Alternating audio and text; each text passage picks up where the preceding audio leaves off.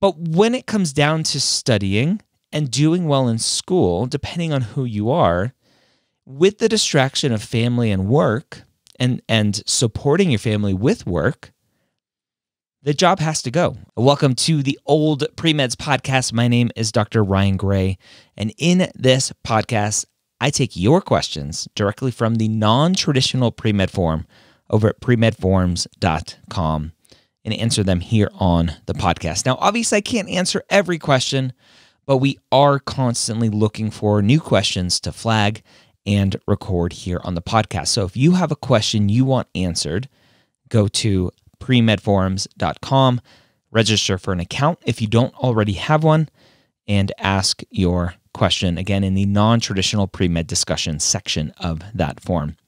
Our question today is about a non-traditional student with a low GPA. Our question is, I'm currently a senior at Texas Tech University studying biology. I am in extreme need of advice and counseling. I will be graduating this December with probably around a 3.1 to 3.2 overall GPA and roughly a 3.0 science GPA. It has taken me 6 years to complete undergrad due to having to work full-time jobs to pay the bills and struggling with debilitating anxiety and depression. I got married halfway through college, which only took more time away from my studies. I cannot afford not to work. I have to support my wife, and we have a baby on the way. They take precedent over everything because I have to support my family. However, this has made it difficult to go to school and perform well. I'm at the point now where I know I will need to complete some sort of master's program, if I can even get into one, or postbac, in order to show that I can perform well in school and get good grades. And I will need a master's in order to get a real job to support my family. Also, with having to work so much, I have no time to do extracurricular activities. I was a scribe in the ER for 2 years, which was the best experience I ever had. I learned so much about medicine and what it truly means to be a doctor. But that is the only, quote, real clinical experience I have. I am currently a medical equipment technician and work on testing medical devices, defibrillators, patient monitors, stretchers, EKG machines, etc. I've had this job for about 8 years. I have to go to medical school and become a physician. It is a 100% have to, and there are no other options for me. I cannot see myself being happy doing anything else, but I am stuck between a rock and a hard place with my track record of bad grades and length of time it has taken me to graduate. I'm becoming increasingly worried that I will never be able to get into or do well in medical school, and I will be unhappy for the rest of my life. Is there anyone out there with some advice as to what I can or should do right now to start turning this around? I feel like I need to completely start from scratch, and I am so worried that I have ruined all my chances of becoming a doctor just because I had to work and support myself and took a long time to graduate.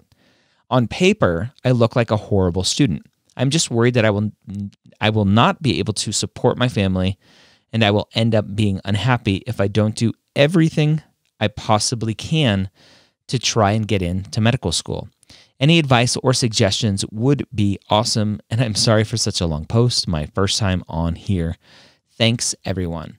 So this is a very, very common story that I hear from non-traditional students. And I actually had on the Pre-Med Years podcast, I had a very similar story from Chad, who is a fourth year now, I believe, DO student, who was initially rejected from the Caribbean. And that's the title of the episode, Rejected from the Caribbean, now with a U.S. acceptance. So that episode is premedyears.com/230. Again, premedyears.com/230. And in that conversation, Chad struggled with all of the same things. Chad had a family. He had his wife. He had a family. He had to support them. And so as Chad was going down this journey of wanting to become a physician, he was also struggling with the fact that he couldn't put all of his effort toward being a great student. He had to support his family. Chad didn't do very well. He went to BYU, I believe, initially for undergrad. And then Chad did a postbac. and didn't do very well because he was still trying to support his family. Finally, as a last-ditch effort, he finally said, you know what? I need to stop focusing on everyone else. I need to figure out a way for our family to sustain ourselves without me working all the time. And I need to go to school full-time and prove to myself and prove to others that I am going to be an amazing medical student. And that's what he did. He went and he completed an SMP. He got great grades. And he finally proved to himself and to others that he was smart enough to be a doctor. But he had to sacrifice a ton to get there, right? And it depends on you as a person and your specific situation. In your situation with a wife and your first kid on the way, can you sell a house and move in with your parents? Can you stop paying rent and move in with your parents? Can your wife start working? Maybe in your situation, you know what, the standard in your culture or whoever you are, whatever you're doing, your wife stays at home and takes care of the kids. Well, maybe that has to change, at least temporarily, so that you can go to school to become a physician. At some point, at the end of the day, right, the common phrase for Einstein is if you keep repeating the same mistakes or keep doing the same thing expecting a different result, right, that's insanity. What you were doing, what Chad was doing, back again, episode 230 of the Pre-Med years, was doing the same thing over and over and over again, expecting a different result, but still failing. Working to support family and going to classes, going, well, maybe if I just try harder, I'll do better. Maybe if I just sleep less, I'll do better. But when it comes down to studying and doing well in school, depending on who you are, with the distraction of family and work and supporting your family with work, the job has to go a lot of the time. And so start from there with your family, with all of your loved ones around you, including parents and those who can and will support you during this time. Sit down with all of them and say, here's what I need. I need to become a physician, right? That's the end goal. I need to get into medical school. To get into medical school, and even during medical school, I'm not going to be able to work. I can't. I need to focus on my grades. I need to focus on my classes. What can we do as a family structure, as a family unit, to help me live this dream? And if they're not willing to help, then there's a problem, and obviously a lot more discussion has to happen. But normally, they'll go, okay, well, my once a month subscription clothing box, I don't need. We don't need our gym membership. We don't need this. We don't need that. We can sell the house. We can not pay for rent and go live with the parents. Right? You can do all of those things. There are lots of things that you can do to figure out a way to support yourself and make sure that your family is taken care of as well. And unfortunately, a lot of students stop at, well, I have to support my family, so I have to work. And everything else has to fit into that. But your whole paragraph here, or 3 paragraphs here, your whole question is based around the premise of, I'm not doing well doing what I'm doing. Help. Well, the help is you need to stop doing what you're doing so that you can focus on your classes. That's where you have to start.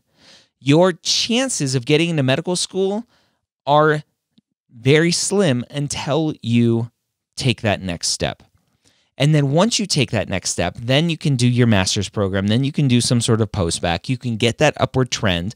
And just like Chad, you can start and get into medical school. And now Chad's a rock star. He's posting all the time on his Facebook page about getting scholarships for tons of different things. So he's crushing it. And he's got like 4 or 5 kids. So it's doable. You just need support. And look, Chad, I think, talked about it in the podcast where they made the decision as a family to go on like welfare services and get food stamps and really just lean on help for him to be able to live his dream. And obviously all of that money that helped him during that time is easily going to get paid back through the taxes of being a physician later on. And so it was worth it, depending on how you see leaning on social services like that. So get the help you need so that you can step away from you being the one needing to provide for the family, so that you can go focus on yourself and your classes. That doesn't mean you give up on your family. It just means you are making sure that they're supported in a different way so that you can go and take care of yourself and live your dreams. All right, hopefully that was helpful for you. I hope you enjoyed this. Again, if you are a non-traditional student and you want a question answered here on the podcast, hopefully answered here on the podcast, go to premedforums.com and ask your question in the non-traditional pre-med discussion. I want you to go check out mappd.com. That's mappd.com, and sign up to be notified of all of the amazing things that we're doing over there. This is a software, a technology platform that I've partnered with someone who has been in the pre-med space for 20 years in the test prep world with my knowledge of the pre-med space, and we're planning on hiring. Hopefully, we're going to put an offer out pretty soon to hire someone pretty amazing as well, who has an amazing resume in the pre-med and medical school world. We are doing some amazing thing at mappd.com. Again, that's mappd.com. Go sign up to be notified of all the amazing stuff we're doing over there to help you as a student get through this journey. Hope you have a great week. We'll see you next time here on the Old Pre-Meds Podcast.